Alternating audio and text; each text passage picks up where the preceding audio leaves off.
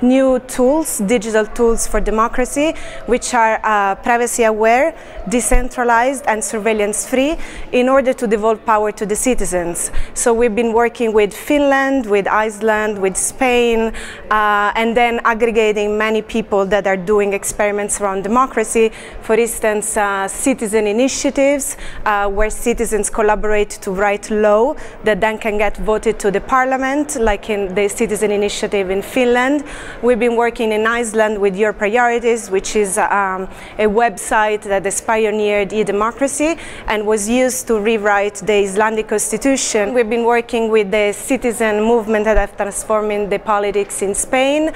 started with 15M, that were an example on how you kind of reject an institutional elite which is corrupt, that represent a system that is in crisis, that of course was imposing austerity to the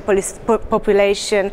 with cuts to the public budget and structural unemployment, and a lot of people felt disenfranchised by the political system, and the only way to change it was to take powers into their hands. How we can build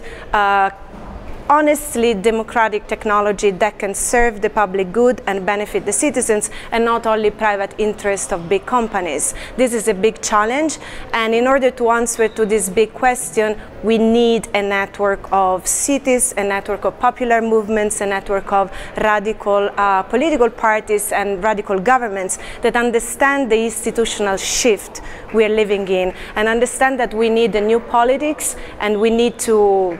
give also to young people a new space to practice politics together. Well, on one side, I think there is a need of repoliticizing the discourse around technology. So we're seeing a shift from old type of corporations to the new technology giants like Google, like Facebook, like Twitter, like Amazon, mainly US companies that are now aggregating a lot of powers into their hands, and they're managing the new platform economy. So this is a new form of economy that has the main economic gains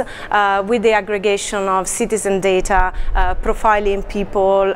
to doing machine learning, predictive analytics that are based on all the information they gather about us. So there is a void of, we need a new deal on this, like a new citizen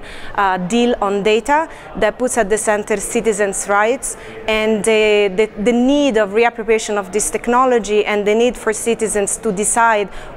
what can happen with their data, and who owns the data, and for what purpose the data gets used. And so we need to use data in order to plan better services, in order to plan a better city, in order to build public infrastructure and public services, and also for the public social policies. So it is very important to regain a sovereignty, a technological sovereignty, and a digital sovereignty over data. And that's why we need technologies like Descent.